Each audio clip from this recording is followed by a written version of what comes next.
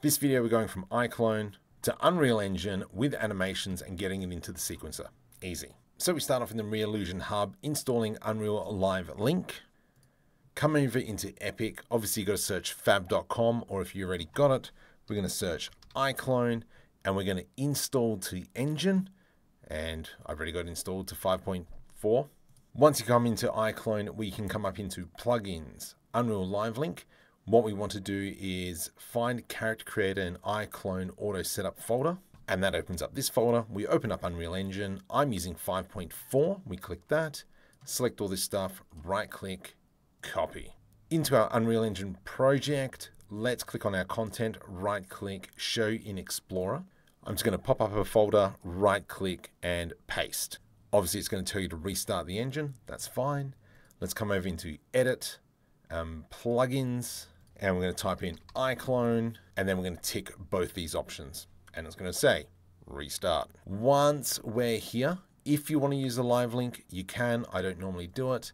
I will set up on that Character Creator and make sure that high quality shader is enabled, so we've got the best resolution. Apply.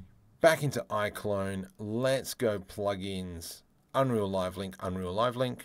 This will open up this tab. I want to take this character, so our scene, include the motion, the range. 275 is how long this animation is, so we've kind of scrubbed through it. Nice. Don't want props, don't want camera, don't want lights. And then I'm just going to press transfer file. And so now it's transferred our file. Let's go ahead and select our Stormtrooper, delete. I'm going to add in the root node in here.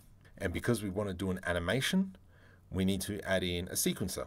So let's go right click and we're just going to type in sequence and we're going to add in a level sequence. Sure, whatevs. Click and drag that one into here. With it selected, I can go into open level sequence. Let's now grab our character, add actor to sequence, add root node. Lovely. Animation. We're going to click on the plus sign and today's date. It's the bottom one here, the animation sequence. And now we've got our character walking in there. Now, to parent the character to something else, we need to actually go, we need to actually select our object, add actor sequence, add main ship, because that's what it is. From here, we need to go into our character, plus sign, attach new binding, attach existing binding, main ship.